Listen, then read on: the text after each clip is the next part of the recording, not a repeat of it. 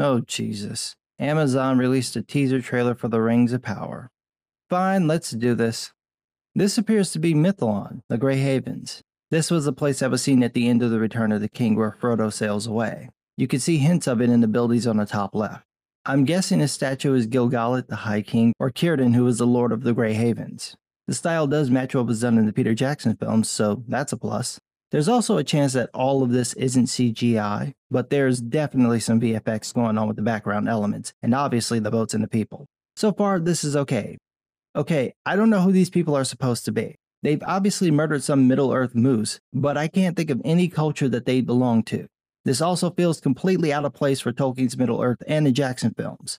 This is more like something out of Game of Thrones or Shannara, which isn't a good sign. I also know that the hobbits are coming because this line of dialogue sounds like what Sam said to Frodo in Osgiliath. Oh, look, hobbits, in the Second Age. Here we go.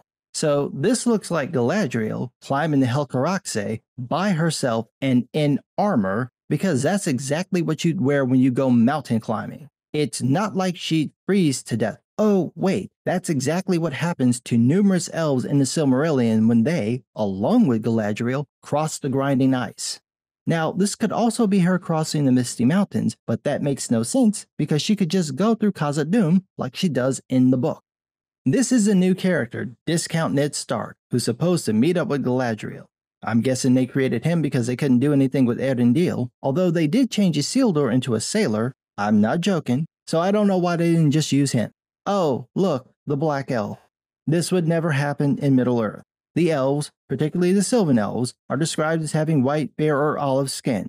They never get any darker than that, so it's just wrong.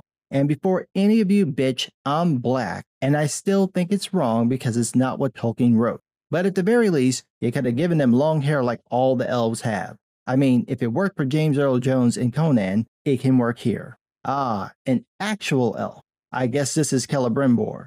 The actor looks the part, and so does the set, but the costume looks like it's something from a completely different series. There's just something off about it. I can't tell if it's the design, the way it's lit, or how it's shot. I'm pretty sure they're using digital cameras, and that might be the culprit, because those tend to reveal costumes as costumes rather than making them look like clothes. Xena, warrior princess, rides again, and runs from a fantasy creature that again doesn't really feel like anything from the Jackson films. Also, it looks like this set could be Moria, which again makes a little sense. When Galadriel traveled through Khazad-dûm, she took her daughter Celebrian with her, so it wasn't this perilous journey. Khazad-dûm was still glorious at the time. But I guess if you're trying to make Galadriel into an action girl, you've got to have her do something and do it in armor and by herself. I have no idea what this is supposed to be. There's no context for it, so the scene is just pointless. Oh look, a dwarf. He looks okay. At least it's toned down from the Hobbit designs. This is supposed to be Elrond. Yes, you heard me right. This guy is supposed to become this guy. They look nothing alike. They don't even have the same color hair. Whatever. No, yes, we know she's an elf, and literally every human in Middle-earth would know of them or have interacted with them because the elves are still a powerful force in Eriador. Is that Gandalf? That looks like Gandalf. It looks like you tried to sneak it by, but it didn't work because I know how to use a pause button. If that's Gandalf, you thoroughly ignored the lore, because he's not supposed to show up until 1,000 years into the Third Age, meaning thousands of years after the rings were forged. If this is Gandalf, good luck to this actor, because he's going to have to match Ian McKellen's performance, and I don't think you can. A dwarf smashing a stone, but we don't know why, so it's a pointless scene to add. Of course, the black elf is in chains. Why wouldn't he be? Now, there could be a story reason for this that has nothing to do with the political agenda. He could be fighting orcs, who would have every reason to chain him, or black Númenóreans, black meaning aligned with Sauron, not black-skinned. But will anyone care? No. They're going to take one look at this, call it the wokeness, and be done with the trailer. Doing stuff like this makes it seem like part of Hollywood has become the liberal version of pure flicks. Could y'all just try? Just once. Just try to be less on the nose. I know the nose is black, so you've got a lot of room. But try. I'm black, I can say it. I think these are elves, but they could be Númenóreans. They're fighting orcs, but again, we have no idea what's going on or who these people are, so it's another pointless scene. Yeah, that definitely looks like Gandalf, and with the Hobbit no less. So not only are you jumping the gun by 4,000 years, but you're having him show up in Middle-earth differently than in the books. In the Silmarillion, he arrives in the Grey Havens shortly after Radagast and Saruman, all of them cloaked as old men. There's no fire, there's no hobbits. He's sent from Valinor by Manwë and didn't want to go. He didn't even want you know what? No. Not even gonna black explain it. Nope. Don't care. No.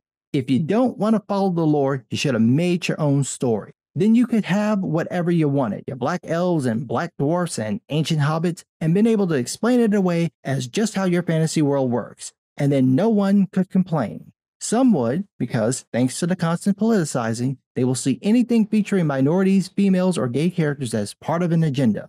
But at least it would make sense within the rules of your world. But when you take someone else's story and change it seemingly for no good reason, it's just insanity. It'd be like you having white people in a journey to the West. It's pure madness. Just like this trailer, which doesn't tell you anything about the story behind the show.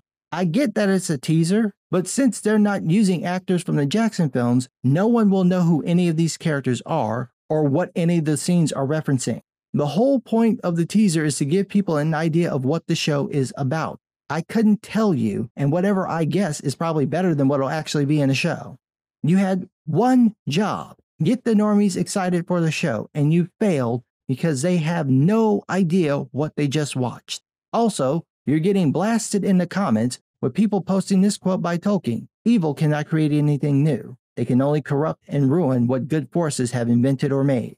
So, I'm going to say this. You got one episode. One episode not to fuck this up. I'll give you one. Fuck up that episode, and I'm getting in that ass. Bare and dry. Namardier.